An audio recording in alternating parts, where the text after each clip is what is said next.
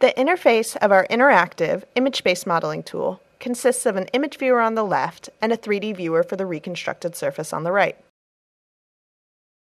Both viewers are synchronized, such that the panning or zooming in the 2D viewer results in the same transformation in the 3D viewer. When the user navigates through the 3D scene, the 2D viewer always shows the best fitting input image, rotated and scaled according to the position of the virtual camera. The actual modeling takes place in the 2D view only. The 3D view merely helps to navigate in the image sequence and shows the recovered surface. To demonstrate our modeling tool, we have chosen an input sequence of a public statue taken with a handheld video camera. The images need to be calibrated, but are otherwise unmodified. In this case, the input sequence consists of slightly more than 300 images. We start modeling by selecting an image and by painting a region for which we want a surface patch to be reconstructed. The system then generates an initial surface that is projected into the input image. The user can adjust the initial surface position by dragging the projection in 2D. Once satisfied with the initial position, the actual reconstruction is started. After the initial patch has been recovered, we continue modeling by extending the reconstructed surface. This is done by painting either in the same image, in which case the surface is seamlessly enlarged, or in a different one, in which case the system generates a new surface patch. Whenever the user paints over an already recovered region, the known surface is used to initialize the position of the new patch. To identify recovered regions, they are rendered in blue over the input images. It is not necessary to precisely paint the foreground region of the images, since the surface will be continued in a different view.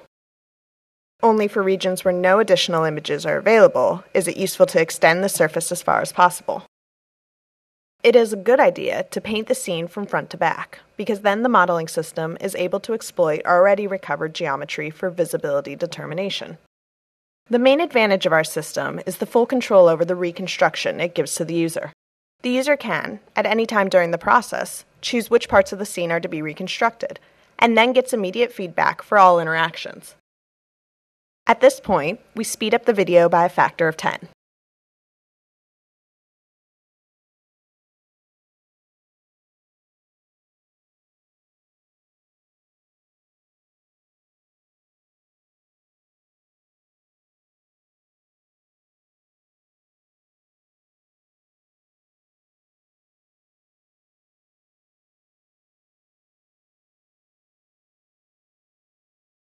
Once the user is satisfied with the recovered patches, we use a standard technique to turn them into a closed and manifold surface.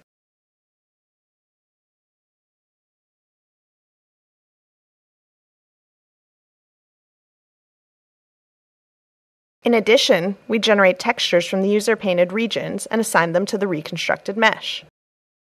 The complete modeling, including all user interactions, took about 8 minutes for this example. We now show some results generated with our modeling tool.